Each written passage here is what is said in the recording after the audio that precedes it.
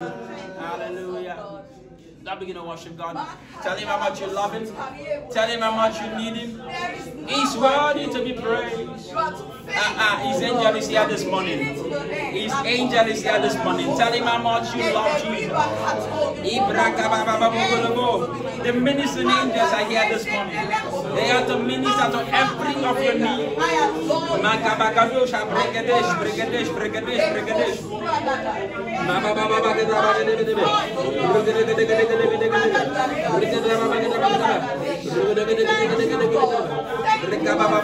Thank you, Jesus. Thank you, Father. In Jesus' mighty name. Amen. Hallelujah. Clap for Jesus, somebody. Hallelujah. Thank you, Lord Jesus. Thank you, Father. Hallelujah. Amen. Hallelujah. Praise God. Be seated for a second. Before you're seated, let's read the word of God that you can see. Hallelujah. Daniel chapter 2, verse 1 to 5. Thank you, Jesus. Let's stand for the reading of God's word. Daniel chapter 2. Thank you, Jesus. I want to bless God for my father in the Lord, Apostle Professor Johnson Salaam. I am enjoying ministry. Hallelujah. Praise God. I want to bless God for Papa and Mama. Hallelujah. Amen. Been a very strong supporter. Hallelujah. I want to bless God for their life. Hallelujah. I want to thank God also for my wife, the one that's back over there. Hallelujah. Hallelujah. Praise God. The one that is managing me. Hallelujah. Hallelujah. Praise God. God bless you, baby. I love you. I appreciate you. Hallelujah. Thank you, Pastor Clement, Pastor Ovia, Nandi. God bless you. Man of God, God bless you. Everybody, you guys are amazing. Hallelujah. Praise God. Praise God. Amen. Say, Pastor Nandi. Yes, amen. I receive that for you in Jesus' name. Amen. Hallelujah. Praise God. Praise God. Amen. Yeah, but he's running away from the pulpit. Hallelujah. Hallelujah. I've been trying to get him to do stuff. The last time I said I'd do stuff, he didn't come to church the next day. Hallelujah. Praise God. Daniel chapter 2, verse 1 to 5, please. Amen. I want to appreciate you. Latisha. I don't want to spoil it because I said I don't know how to pronounce names. So that's okay. Latisha. Martha, God bless you. My sister, God bless you. God bless everyone here. God bless you all. Hallelujah. Daniel chapter 1 to 5, please, quickly. Hallelujah. We got 20 minutes to work this out. In the second, somebody can read for us? Chapter 2, right? Yeah, verse 1 to 5. You can read, man of God, if you can. Okay. I have now, in the second year of Nebuchadnezzar's reign, Nebuchadnezzar had dreams, and his spirit. I want you to read it like you read, like with figure. So now, in the second year of Nebuchadnezzar's reign, Nebuchadnezzar had dreams. He had dreams, right? Yes. Go on. And his spirit was troubled. His spirit was troubled. His spirit left him. Then the king gave the command to call the magicians and the astrologers, the sorcerers, and the Chaldeans to tell the king his dreams. So they came and stood before the king, and the king said to them, I've had a dream, and my spirit is anxious to know the dream. Then the Chaldeans spoke to the king in Aramaic, O king, live forever. Live forever. Tell your servants the dream, and we will give you the interpretations. 5 says, the king answered and said to the Chaldeans, my decision is firm. If you do not make known the dream to me and its interpretations, you shall be cut in pieces, and your houses shall be made as ash heap. Amen. Stop there. I want you to stop there. Hallelujah. Praise God. But if you don't mind, I want to read just for emphasis sake from Amplify. Say, in the year of the reign of Nebuchadnezzar, thank you so much, oh my God. In the year of the reign of Nebuchadnezzar, and he had dreams rather, by which his speech was troubled and agitated, and the sleep went from him. Amen. His sleep went. I want you to mark that his sleep went from him. Verse 2 says, then the king commanded to call all the magicians, enchanters of the soothsayers, or sorcerers, with the Chaldeans and diviners, to tell the king his dream. So they came and stood before the king to tell the king his dream. How is it impossible that you dream a dream? You had to me to tell you what you dream. I was not part of your dream world. Hallelujah, praise God. The king said to them, I had a dream, and my spirit is troubled to know the dream. I'm going to jump to verse 5. He said, and the king answered the Chaldean, the king is gone from me. No, the dream rather is gone from me, and the decree goes forth, and I say it will all encompass him. If you do not make known to me the dream with its interpretation, you shall be cut in pieces, and your house shall be made a dunghill. Hallelujah. God bless you being out of His word. Let's be seated. Just turn to the next person. Turn to a person by you. Say, welcome to church. God bless you for being here this morning. I'm so honored to have you here. And if the person is not talking to you, say, you better take my number today. Amen. Because very soon I'll be famous. Hallelujah. Amen. Praise God. I want to preach briefly on what I've titled, I have a dream. I believe some of you will know if I say I have, you know where that's going. Praise God. I have a dream. Bible says in Jeremiah 29 verse 11, say, I know the thought and vision or dream I have for you, a thought of peace, not of evil, to give you the end that you're expecting. Are you with me? In Isaiah chapter 8 verse 18, Bible says we are made for what? Signs and wonders. In Ephesians chapter 2 verse 10, Bible says we are His workmanship, created in Christ Jesus for good works. Are you with me? Now, I want to start with this. A lot of us, when we are much younger, we have dreams. Hallelujah. You have goals that you set for yourself. You are dreaming big. Your vision was so huge. You want to conquer the world. You want to be like Alexandria. You want to conquer the world. You want to do things. You want to achieve greatness. Praise God. But you encounter a few challenges in your life, and some of you give up on your dreams. So, you know, a lot of people say, oh, maybe it's not impossible anymore. I'm at that stage in my life where I need to do other things. Hallelujah. A lot of people stop pursuing their vision or their dream when they encounter challenges. Hallelujah. There are many people that set out to become doctor because it was so tough for them, they decided to become nurse. There are lots of people that set out to become scientists because it was so tough for them, they decided to become a cyber security. There are a lot of people that set out to become somebody great, to become a great preacher, a great person, a great man, because they encounter challenge in their life, they change their perspective and life. I came here today to tell you to refire and rewire you again and push you back to where you need to be in life and in destiny. If you have a dream, if you have a vision for your life, hallelujah, the person that you should lay that dream at the feet of Jesus. Hallelujah. The Bible says there is nothing that you give to God that is not safe. Everything you commit to God, it is always safe. Now, this is where I stop to prophesy to 5 persons here today. By the force of grace, in the name of Jesus, everything that God envisioned for your life in 2020, in 2021 and onward will come to pass in the name of Jesus. Amen. Every dreams you have, every vision for your life, every vision you have for your life to become somebody great, everything that God put within your spirit that He wants you to fulfill that have not been fulfilled yet, by the power of the Holy Ghost, after today, in the name of Jesus, I see your dream coming to pass. Amen. I see your dream come to pass. Amen. Lift up your hand and shout, fire! Fire! I have a dream. In August 28, 1963, there was a march on Washington, and Martin Luther King Jr. delivered a speech that is famous today. I have a dream. In the speech, if I want to paraphrase, he speaks of a time and day when black people would take their rightful place in this nation that they helped build over 100 years ago. Are you with me here? Praise God. And many of those dreams that they dream today have not come to pass, and some have come to pass. Are you with me here? It's not here to see it, but some of the dreams have come to pass. Now, I said that to say this. Are you with me here? Praise God. Now, there are 2 kinds of dream. There's a dream that you dream when you go to sleep. Hallelujah. Praise God. Those ones are in the REM area. Hallelujah. Praise God. But many a times when you dream dreams, sometimes even when you go to sleep and you dream dreams, you should be watchful of how you treat your dreams.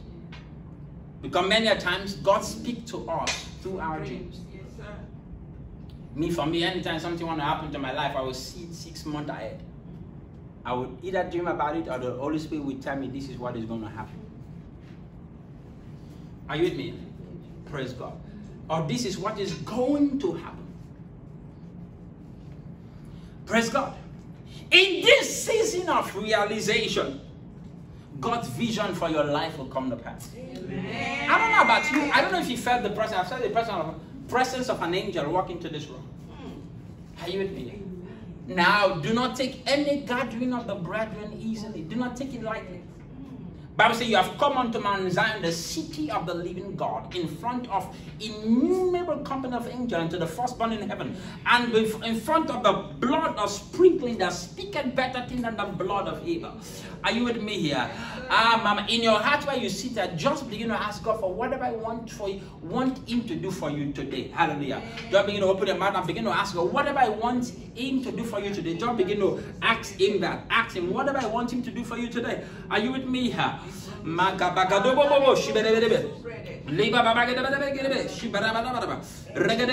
In Joel chapter 2 verse 26, God says, I am in the midst of her. Speaking of Israel, us, and he shall never be put to shame. I am in the midst of her. He shall never be what? Put to shame. Are you with me? Yes. In John 20 verse 21b, he said, lo, I'm with you always, even till the end of time. Are you with me? See that one? Joel 2:27. He said what? He said what? I am in the midst of her. He shall not be what? Put to shame. Are you with me? He shall not be what? Put to shame. He shall not be what? Put to shame. He shall not be what? What? Put to shame. In verse 28, he says what? He says, men shall dream dreams. Men shall what? Dream what? Dreams. Talk to me here. Mention what? Dream dreams. Now, what is a dream? In the dictionary, I define dream as the what? As the what? A succession of images, idea, emotions, and sensations rather that usually occur involuntarily in the mind during certain stages of sleep. Now, when a dream is not realized, it becomes a nightmare. Are you with me? Yes, sir. When a dream is not realized, I'm not talking about the dream that you have only when you go to sleep and wake back up. I'm talking about you sitting down and restructure your life and say, this is what I want to be like. This is what when God speaks, they say, this is what I want you to do. You sit down and write it down. You begin to pursue it. Many of us in Christendom today, the reason why we are not where we're supposed to be, because we don't have the vision for our life. So in other words, what I'm trying to say here in my message today, the dream I'm talking about, the vision of God for your life. You are not a failure until you give up. It doesn't matter how many times you fail. You only become a failure when you give up. Are you with me? Every man that you see that is successful today, they were failures before. Many people might have seen them as failures. I remember even most recently when Elon Musk was trying to build the rocket. There are many times he failed. In fact, they were listening to an interview. They were asking him like, "You didn't go to school. How will you build a rocket?" He said, I am not a rocket scientist." He said, "But I read books." He said, what? I read books. Praise God. I read books. Anytime you set out to do something, have a vision for your life, have a strategy. This is how I want to accomplish it. Now let's go to the text for a second here. Amen. The Bible said that the king called Nebuchadnezzar, the Bible said he dreamed dreams. And when he dreams, plural. Bible said it did not. Bible not tell us whether he understood his dream or whether he wanted to torture his servants.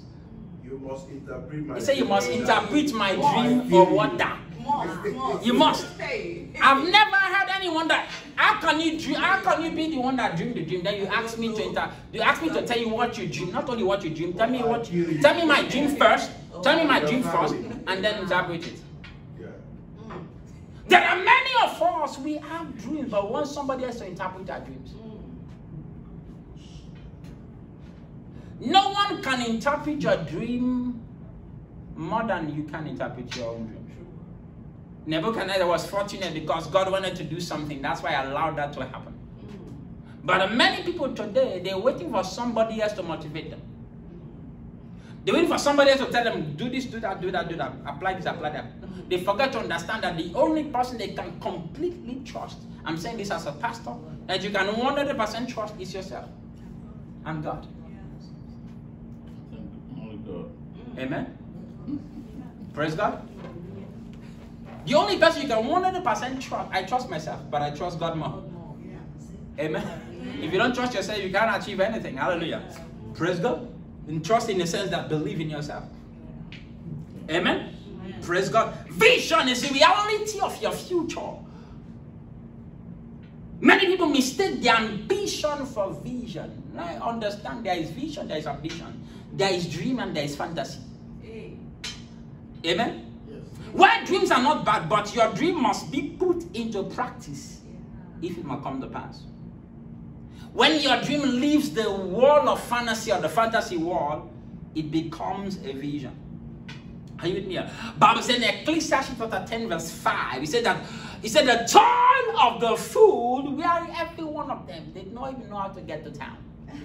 The toil of a fool, weary every one of them. They don't know how to get to where? Town. There are two ingredients a dream has. Two ingredients. Hallelujah. Two ingredients. The first thing that every dream has, a dream must have a content. Somebody say content. Or if you didn't get that, maybe you don't understand that word, or substance. Substance is the real physical matter of which a person or thing is consist. Substance is what? Is the real physical matter of which a person or thing consists, which has a tangible, solid presence. Every dream, although you cannot see it at first physically, you must picture with your mind's eyes. If you want to build a house, see the house built. If you want to buy a car, see your car bought. Are you with me? If you want to marry, see yourself married. If you want to have a big church, see your church big. Are you with me? I tell people all the time, I was not called to pastor a small church. Hallelujah. Are you with me here? Praise God. I wasn't called to be a regular man of God. If somebody will tell me, you're an African preacher, I say, I'm not an African preacher, I'm a preacher from Africa. That's the truth. That's the difference. You can't fit me in a label. Are you with me here? There are many of us, we don't believe in ourselves. The king said to them, say, you know what? You must tell me my dream and interpret my dream for me. What a madness. Praise God. Only you know the content of your dream. Bible says in John chapter 1 verse 12, say, and the word became flesh. And the word became what? And the word became what?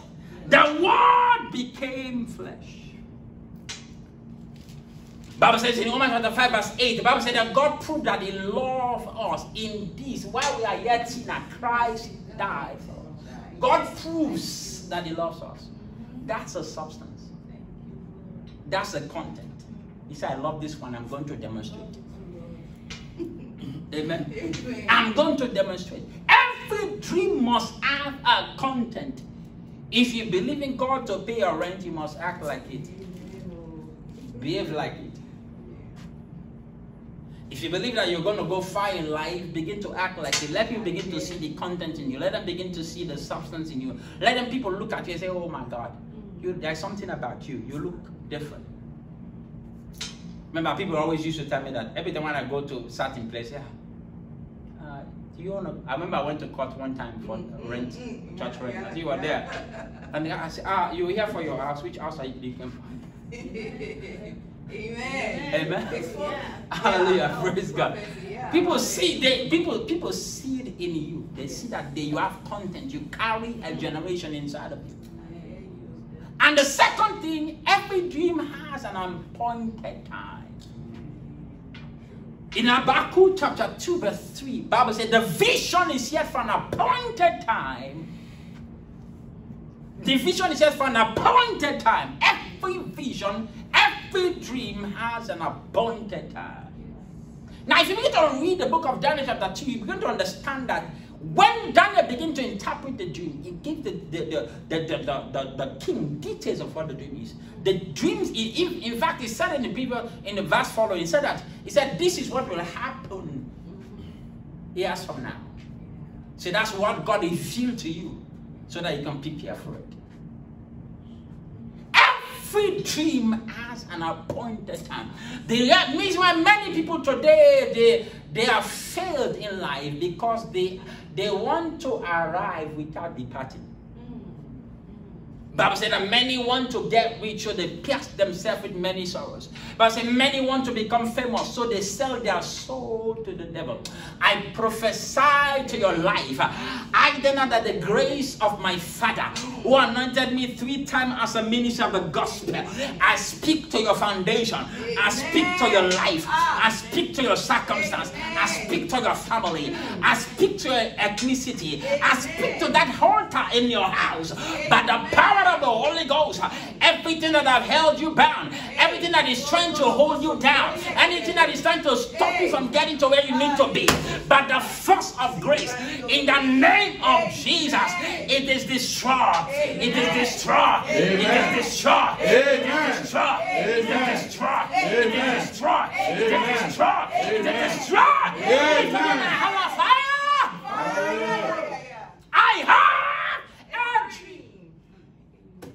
I have a dream.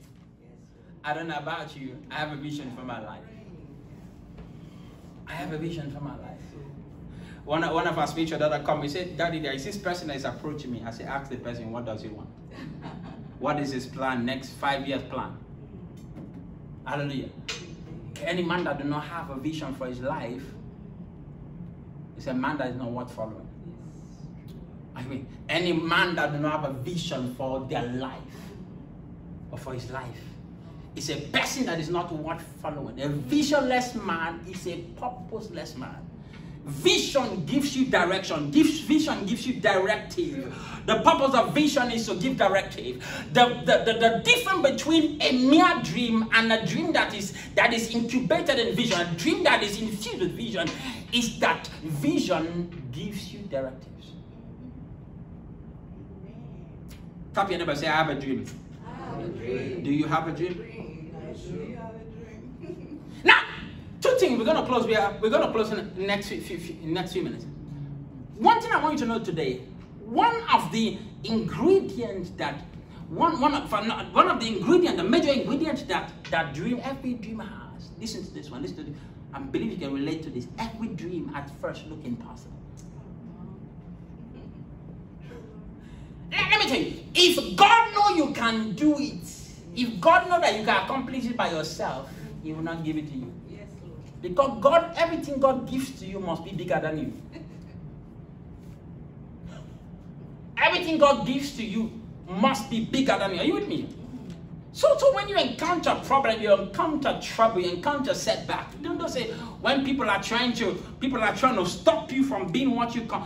When you said to yourself, "I'm going to do this," then you begin to progress in life. Then you begin to encounter people that they don't understand where you're going.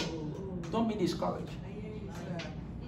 It can even be the government that is trying to stop you. It doesn't matter. Amen. Amen. Yeah, they will die. Amen. Every dream or every vision at first look impossible. Now, physics say it is impossible for man to walk on water, but the man did it. His name was Jesus. It is impossible for a woman to be pregnant without intercourse, but a female did it. Her name is Mary. Praise God. Praise God. Everything that they said impossible, someone have done it before. When the right brother first of all said that we build this thing, it's like a machine and it can fly. People say, "What the hell is that? What is that?" Praise God. Praise God. Now over 100 years later, over 80 years later, we are flying. Now we're talking about space. Are you with me here? I will not people that said, "Oh, let's spend money on that. Why we want to go to Mars?" If you have a dream, you have a vision to get somewhere. Amen. Even if nobody believes, even people think that it's impossible, forget about them and focus on your vision. Nebuchadnezzar thought that I got this one today. They will not be able to tell me my dream. They will not be able, that people think that in fact, the Chaldean, the magician, the soothsayer, they said to them, no, king, this is impossible. What are you telling us to do? It's not possible. Every dream at one point looks impossible. When Robert said that he was going to build a university, build a tower, a lot of people are looking at it and say, this guy is crazy. In Tulsa. Do you know where you are at? It's not New York. It's not California. It's Tulsa. Oklahoma, for that matter. But the man did it. When the people said that he was going to build 2 universities, he's going to do that. I got to find out that in that place since 1999, they've been having 24 hours light in Canaan land. Wow. Someone did it. When Papa left Lagos, he was going to AUG. They asked him, why are you going to AUG about you? Praise God. Papa went to meet the people that are supposed to be the ones to help him. Say, we've been doing for this stuff for a long time. The largest church here, the name have more than 3,000 people. So the man, do you know where you are? This is not Lagos. This is AUG. Population here is not more than 50,000 people. Praise God. But the man did it. Are you here? Every vision, if you have a vision or dream for your life, do not leave it to fate. Say, if God gave it to me, if God is the one that said it, if God said it, he says one must come to pass. There are a lot of people that die with still their dream inside of them. In the name of Jesus, let's stand up. I prophesy to your life in the mighty name of Jesus Christ of Nazareth. Every dream of God for your life, it will come to pass. It will come to pass. It will come to pass. It will come to pass. It will come to pass. It will come to pass. It will come to pass. It will come to pass. It will come to pass. God will silence your naysayers. God will silence your position. Watch out for dream killers. Watch out for dream killers.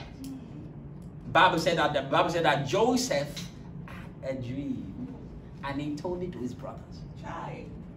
Psalm 23 said, Bible said, the Lord is my shepherd, I shall not want. He maketh me to lie down in green pasture. He prepares a table for me in the presence of my enemies. What? David wrote this psalm when he was like 17. How can he go prepare a table for a youngster? He's talking about the people that surround him. His own relation. They saw his star. They said, this boy dreamed too much. The last time he came to us and he told us that he killed a bear and a lion. Next time, he come to us and tell us now, like Joseph did. He come and tell us that we're all bowing to him. And I'm very sure that David might have told them about what God was going to do in his life, because when they came to when Saul came to anoint them, the brothers were there. And that's why after I left that place, one of the days I'm going to teach about David. You just look at the life of David, you understand that David never had it easy. Wow. Look, go and look at read the Psalms, you understand the life of David. Because if you read the Chronicles and Psalms, you might not understand his life, but understand the struggle David had to go through to become what he became. Look at the Psalms. This is a man that never had it easy. You're going to pray this one prayer before we close. Say, my Father, my God, as I begin to pray, every dream killer in my life, God, remove them from my life in the name of Jesus. Open them and pray. Every dream killer, remove them from my life. Remove dream killers from my life. Remove dream killers. Remove dream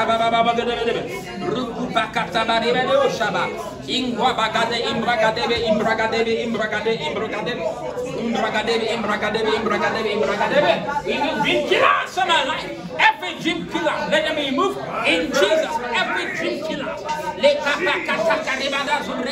Those that the devil have position to sabotage my life, to sabotage my destiny, to sabotage my mission, to sabotage God's best for my life. In the mighty name of Jesus. They are cancelled. In Jesus' name. Lord, I pray for everyone here today. Lord, as they go forth this week, go with them. Lord, Bible says you will be with them in trouble. You will comfort them, Lord. You will be with them always till the end of time. And bless these ones with the blessings of the Lord. Lord, oppose those that oppose them. Bless those that bless them. Curse those that curses them. In the name of Jesus Christ, they are the head and not the tail. They are above and not beneath. Lord, they are the righteousness of God in Christ. This week is a great week for them. This week is a week of testimony. If you are the one I'm talking to, let your amen sound like thunder. Amen. God bless you. Surely, goodness and mercy shall follow us all the days of our life, and we shall go in the house of the Lord ever and ever. Amen and amen. My head is a good head. My life is a good life. Angels are fighting my battles. Favor is on my side. This is my year of greater glory. This is my year of greater glory. And greater grace. And greater grace. No matter what the matter is, No matter what the matter is, I will matter when it matters most. I will matter when it matters. God bless you, and I'll see you next week. Amen. Amen. Awesome. Amen. Awesome service. God bless you, man. I'm a matter. Yes, sir.